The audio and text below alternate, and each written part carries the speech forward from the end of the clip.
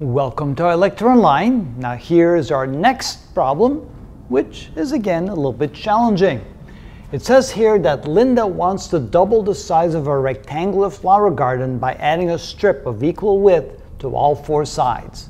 How wide must the strip be if the original size is 20 meters by 30 meters? That's a large flower garden, but she wants to make it larger. How do we do this problem? Well, first let's draw it so we can get a feel for it. So here we have her original flower garden. And now she wants to make it bigger by adding a strip on all sides of equal width. So you can see that if we add a strip here, and here, and here, and here, we now have a larger flower garden. We're told that the length of the original length was 30 meters and the original length width was 20 meters.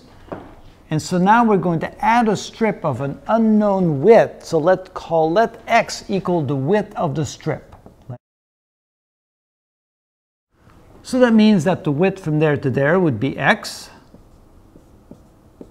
And the width from here to here would be x. The same on this side. And the same on this side. So now we have a new rectangle. The length of the new rectangle would be equal to 30 plus 2 times x. And the width of the new rectangle would be equal to 20 plus 2 times x. And so therefore the area of the new rectangle, the area, would be equal to the length times the width, which would be equal to 30 plus 2x and multiply that times 20 plus 2x. So that would be the area of the new rectangle. And we know that that would be twice, because we're looking to double the size, that has to be twice the original.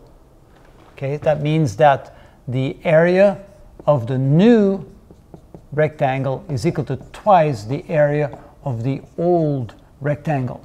So the new rectangle is right there, that's the area of the new one. So we can say that the product 30 plus 2x times 20 plus 2x must equal to 2 times the area of the old one, which would be 20 times 30. So that would be the area of the old one, and that would be twice the area of the old one. All right, now we have to solve this for x, so let's go ahead and multiply everything together. So we have 30 times 20, 30 times 2x, 2x times 20, 2x times 2x. So this gives us 600 plus 60x plus 40x plus 4x squared is equal to 600 times 2, which is 1200. Looks like a quadratic equation, so let's gather all the common terms. So we have a 4x squared, 60x plus 40x, that would be plus 100x, and that would be plus 600 equals 1200. So now we move the 1200 to the left side, subtract 1200 from both sides, so we get 4x squared plus 100x minus 600 equals 0. And notice we can divide both sides by 4, so we get x squared plus 25x minus 150 equals 0. And that we have to factor. Okay, let's see here, we can factor that. On the left side, we get x and x. Notice we have a negative here and a positive there. That means that one must be positive and one must be negative. Negative and positive. And the difference between them must be 25. Okay, so 30 times 5, if I make this a plus 30 and a negative 5, 5 times 30, or negative 5 times 30 gives me minus 150.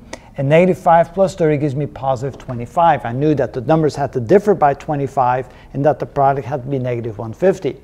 So when I have two binomials multiplied together that equals 0, that means either one or the other is equal to 0, which means that x minus 5 must equal 0, or x plus 30 must equal 0.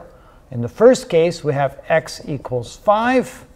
And in the second case, we have x equals negative 30. Now, negative 30 is not a good option because you can't add a negative 30 meters to each side. So that's not a good valid option. This would be the valid option. In other words, if we add a strip 5 meters on each side, we then will double Linnaeus garden, and that is how it's done.